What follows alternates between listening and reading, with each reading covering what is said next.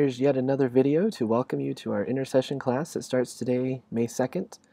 I've noticed it's 8:30 in the morning, and many of you have already logged in, so that's a very good thing. Several of you are also already hard at work on the Unit 1 assignments. Please do contact me anytime you have questions. I've given you a range of different ways that you can do that. And also note that in about a half hour, I'll be holding the online office hours, so that's also another mechanism that you can use. This morning, as I was kind of thinking about the class, getting things ready and getting rolling for our short 2-week time together, I read a story in the New York Times called Your Brain on Podcasts.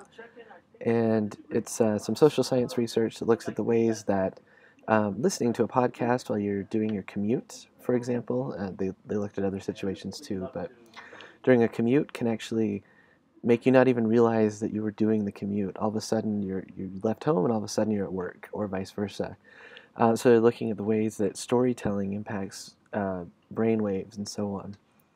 It's a little bit tangential to history, but kind of not, because what historians do is try to make sense out of the past, out of fragments that we get from historical documentation. We'll be talking more about that in our discussions here in Unit 1.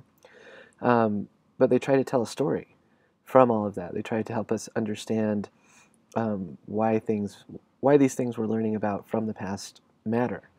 And so I just wanted to underscore that for the timeline assignments that we'll be doing in Units 2 through 6. Something that I've mentioned there is that you need to emphasize historical significance. And sometimes it's hard for me to get across what historians mean by that. But really it's about the story. It's about explaining how the event, the person, the place that you're talking about in your post, how that fits into the bigger story and why it matters. So I, in the other video, said, make sure that you've addressed the so what, who cares kind of question. But another way of thinking of that is, how does this fit into the story, and why does that matter? And as long as you've addressed those questions, that's what is the heart of those timeline assignments and trying to get at historical significance. So just some thoughts to get started on this morning. I look forward to meeting all of you online, getting to work with you over the next couple of weeks.